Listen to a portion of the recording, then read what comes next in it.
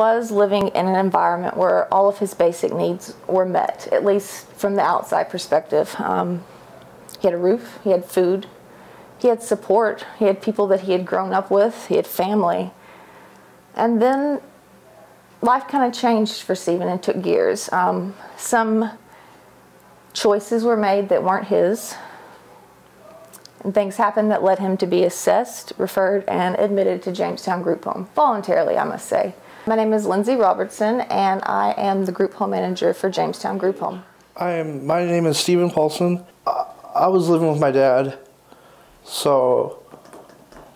and he was kind of a jerk, but he wanted to kick us out, and then I had to move into a group home. I think that Stephen's journey to the group home is a blessing in disguise, because it wasn't the most opportune or ideal situation for him to move from where he was and happy to a group home with maybe 6 other people that you don't know, staff that might be pestering you or prompting you to do things that are outside of your normal routine.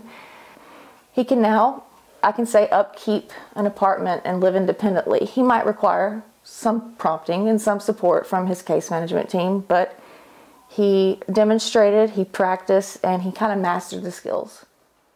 Here's what I learned from being in a group home is people are really nice. The other skills I developed were cooking skills and cleaning. For most people, if you're living independently or with your family or in a happy environment that doesn't require structure like the group home, you would want to stay there. Stephen may have never lived independently on his own if he remained living with his family. I don't know if he would have had that opportunity. Stephen moving to Jamestown gave him the opportunity to work on his independent living skills, to see what he's capable of, to foster relationships with his peers and build a support system outside of the family unit, and for him to now have an apartment that he can live at on his own.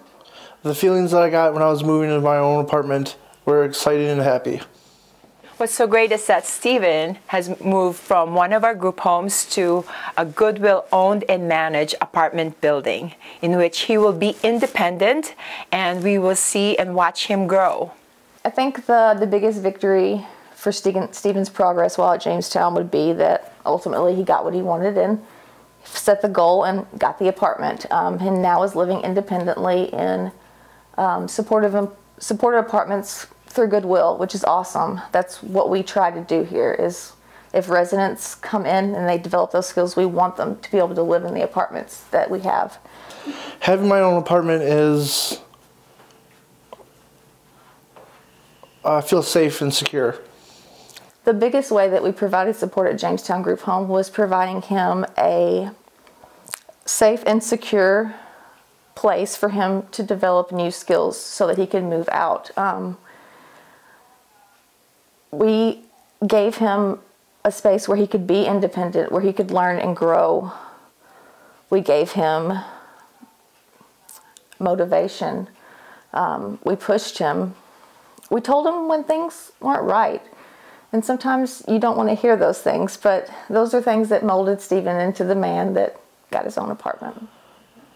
Having my own apartment, I feel towards it really good, and living independently is really good and teaching me how to grow as an independent youth.